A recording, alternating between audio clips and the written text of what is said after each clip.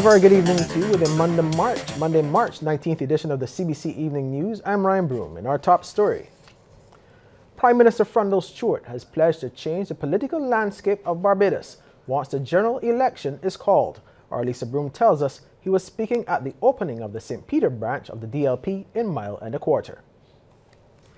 Prime Minister Frundle Stewart has still not announced the date of the next general election, but he says it will be one to which Barbadians are not accustomed. Mr. Stewart said the DLP will make an extra push to get the northern constituencies into the fold of the party. We intend to change the political map of Barbados after that date that you will hear about in the very, very near future. He says the Barbados Labour Party has been making lots of empty promises to people across the island, engaging in what he has described as the politics of magic. That is how they've been doing it, promising everybody something, in the hope that in so doing, they can undermine the confidence of the ordinary man and woman in Barbados in the Democratic Labour Party and in the government, and that they can steal their way into Bay Street. Now, as I have said before, the worst thing you can do in politics is to underestimate the intelligence of ordinary people. And the people have seen through it. And candidate for the constituency, Dave Cumberbatch, says the office is for everyone in St. Peter.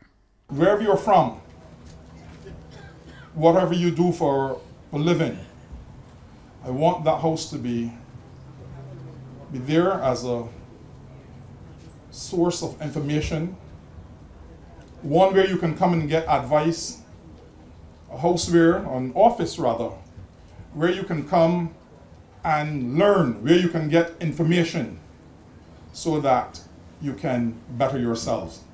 Mr. Cumberbatch was notably joined by party stalwart Sybil Leacock to cut the ribbon, signalling the official opening of the branch office. Lisa Broom, CBC News. The 2018 sugar crop is heading for a late start, and if workers don't get what they want, the entire season could be in jeopardy. Shane Jones was at the Solidarity House this morning as the Barbados Workers Union met with hundreds of sugar workers. For the past 2 hours, over 300 sugar workers, both public and private, are in the auditorium behind me. They're voicing many concerns over a sugar industry that they are calling abandoned. Things are so bad, they say, that they are likening their situation to slavery. They say that if their demands are not met, action will be taken. From well before 8 a.m., sugar workers from plantations across the island converged at the BWU headquarters, driven by frustration and armed with demands. After long talks, BWU Deputy General Secretary Dwayne Paul said there would be a season, but he could not say when it would begin because of the workers' grievances. Poor communication in the industry surrounding the future, both for sugar agriculture and non-sugar agriculture. Poor facilities in terms of provision of proper working facilities, proper access to facilities, the issue of non-payments. In terms of increases, the industry has not had an increase probably since 2010.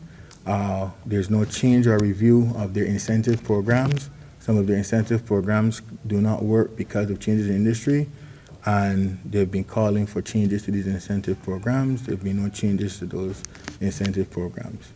So you have issues surrounding simple things, the even provision of proper uniforms, and the list goes on. Mr. Paul says the sugar workers are kept in the dark on a range of issues. We are still yet to have an official announcement as to when the crop will begin. We are drawing ever closer to the Easter season, and it is traditionally practiced that the factory does not operate during the Easter season, which would mean that any canes that are harvested just before the Easter season will then have to wait till after the season to be processed, which means this has implications for the actual production that can be achieved.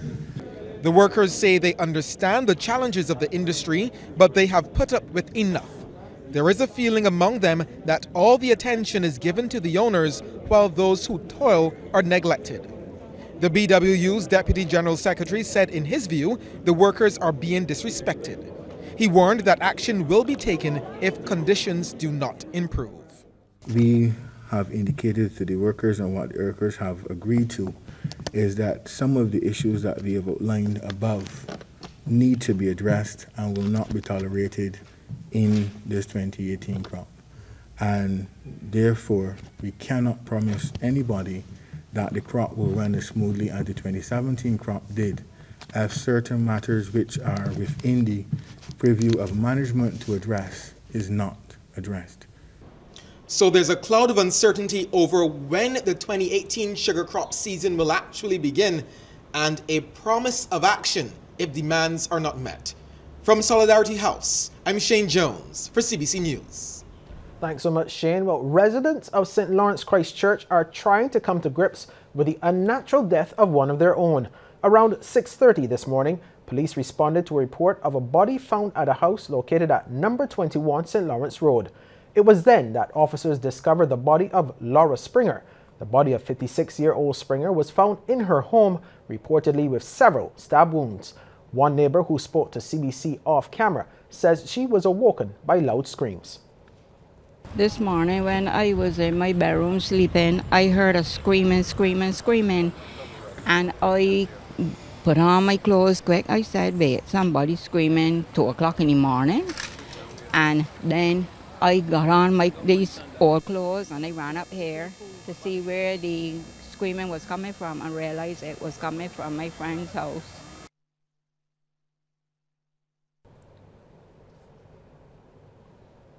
Meanwhile, Police Public Relations Officer Acting Inspector Rodney Innes says the force will soon be launching a public appeal to help find the attacker.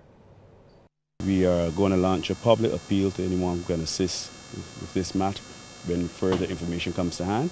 Of course, we want to express sincere condolences and sympathy to the family who are here at the scene.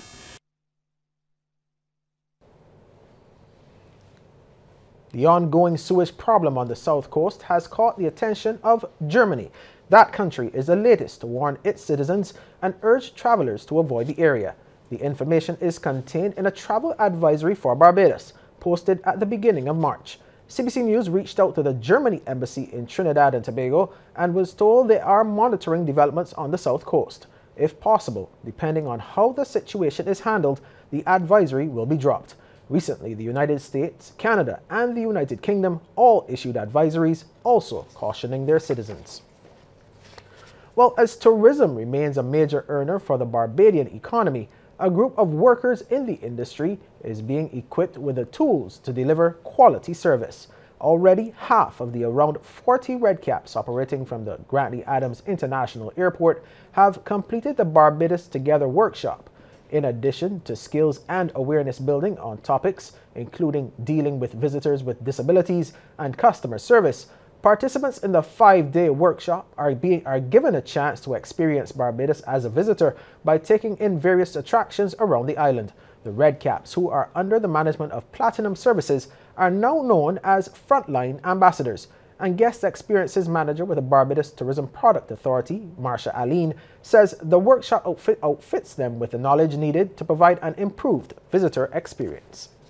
Our guests trust the information that they're given. When our guest comes from the immigration and they have their bags and they're going through customs, these are the people they'll be asking, what's the best hotel in Barbados? Is the hotel that I book really and truly a good hotel? What's the best restaurant? What's happening in Barbados? What are the festivals that's going on? And we need to equip them so that they can be even better ambassadors for Barbados. Well, we take a pause here, but when we come back, some reassurances about access to affordable medication.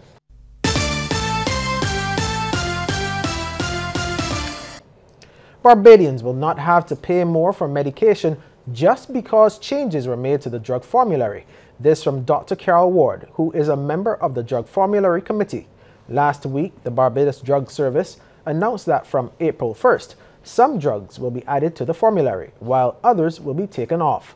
Speaking on Morning Barbados, Dr. Ward said there will always be multiple free options for people whose medications were taken off the formulary, but the person's doctor will also help to determine whether or not they pay more. Some changes will affect people in that they're on a particular drug and now they can't get it anymore on formulary. Right. It will still be available on island, but whether they pay more or pay at all will depend on whether when they speak to their doctor, whether the doctor can make the change or if they want to make the change. 'Cause some people are happy with what they happen to be on. Right. And Dr. Ward also gave an example of the reason behind the change.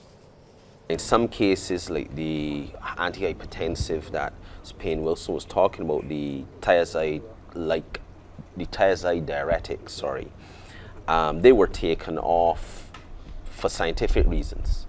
So while it was a mainstay for treatment of hypertension in black people for years, the recent research has shown it's not really as effective as we thought it was, and that you should instead be on a different type of diuretic. So what we did was we took them off, but the better ones are on formulary. In other news, Caribbean heads of government have been accused of establishing regional institutions and then failing to financially support them. This charge from Minister of International Business, Donville Innes, who described the practice as unsustainable. They can find exorbitant sums to pay political consultants in the region. They can find the sums to travel to major cities outside of the region, but they cannot find the $10,000 or $15,000 per year to give support to regional institutions that really do assist generously in the development of the region. And I say to you, as fellow Caribbean people, you need to ask the political leaders in your own space if this is acceptable. It makes no sense creating regional institutions and then we find that others outside of the region have to put the money in to support it. The Minister Innes made the comments during the launch of a multi-million-dollar grant scheme under a partnership with the Caribbean Export Development Agency and the European Union. And we'll hear more about that program later in the Business Report. Well, it's still too early to determine whether programs implemented by the prison to reduce the number of repeat offenders are working. This is according to Superintendent of Prisons, Lieutenant Colonel John Nurse. He says such a measurement must take place over a prolonged period of time and should take into consideration several factors. Has that person reoffended since leaving? If so, why? What are the factors which led to the reoffending? So there are many things that we need to look at. Yes, you can easily say, look, he was in prison 3-4 years ago and he's back. Yes, that is true, or that might well be true. Why? Has he committed a similar offense, or is it for something completely different? What led him or her to do this or to do that? And you find on many occasions that is completely different. More Barbadians are coming forward for treatment after being diagnosed with lupus. This is according to President of the Hope Foundation, Shelley Weir. She was speaking on the sidelines of a seminar to assist newly diagnosed patients at the Accra Beach Hotel yesterday. Lupus is an autoimmune disease where the body's immune system attacks itself. Barbados has the second highest number of cases in the world. Ms. Weir says the growing number of Barbadians coming forward for treatment is making the job of healthcare practitioners a lot easier. Before, to get people to this meeting, we would have to write to every GP, and it was scattered all over the place. Lupus now has a focus. We have a rheumatologist in Dr. Flower, and what we have seen is that when GPs diagnose a case of lupus, they would refer that person to Dr. Flower. So she now has oversight. We take another break here, but when we come back, we take a look at some of the stories making headlines across the region.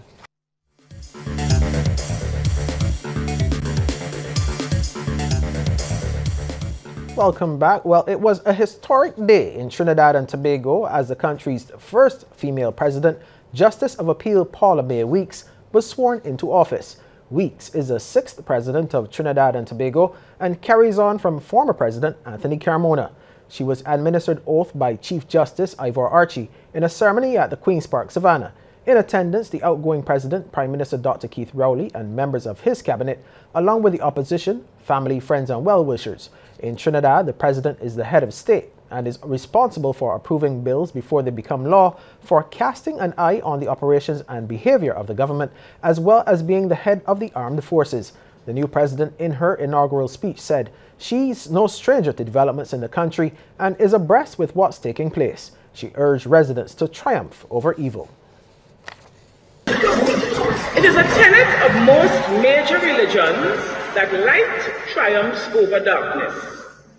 Our Hindu community expresses the most visible manifestation of this with rows of diyas shining on the darkest night to symbolize the triumph of good over evil, of light over darkness. Even the humanists among us, who are of the school of philosophy that believes in human effort and ingenuity rather than religion, will agree that light is best seen in the dark, and it is always darkest just before the dawn. Light always serves a purpose. Well, a glimpse into the world of sports is just ahead with Damian Best, but before we get there, here's a tip from Cooperators General Insurance.